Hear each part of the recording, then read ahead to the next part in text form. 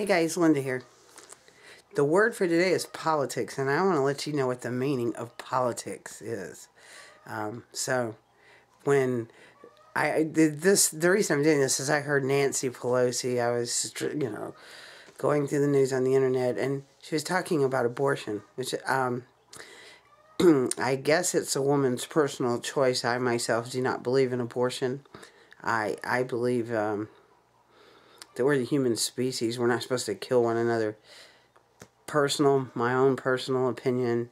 You can have your own, but that's just my spiritual belief. But anyway, let's just look up, what does the word politics mean? Hold on. Okay, here we go. And I don't use Wikipedia, I'll tell you. This is the Merriam-Webster dictionary. Politics. It is a noun. So, definition of politics. Can you see that, you guys?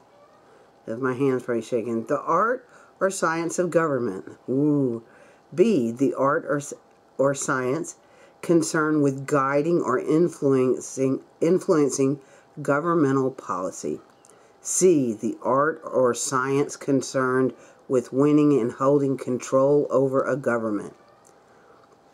And it really talks about, here you go, political actions, practices, or policies. A political affair or business, especially a competition between competing interest groups or individuals for power and leadership, as in government. Political life, especially as a principal activity or profession. So, and that's what they are. They're professional liars. So, political activities characterized by artful and often dishonest practices. The political opinions or sympathies of a person. That was number 4. Number 5, the total complex of relations between people living in society, which we actually don't have people say we live in a civil society. We do not. Or we would honor one another and not disrespect each other to the point of going to wars and just killing innocent people.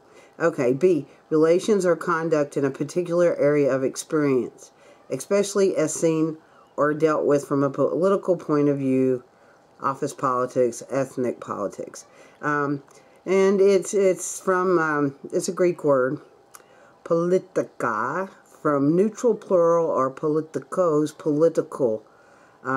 First known use was in 1529, and so anyway, it's an art. It's acting. It's an art form. It's an art form of deception. So anyway, I just thought we would share that for today. Anyway, peace, guys. Have a good day. Remember, always peace, love, and truth.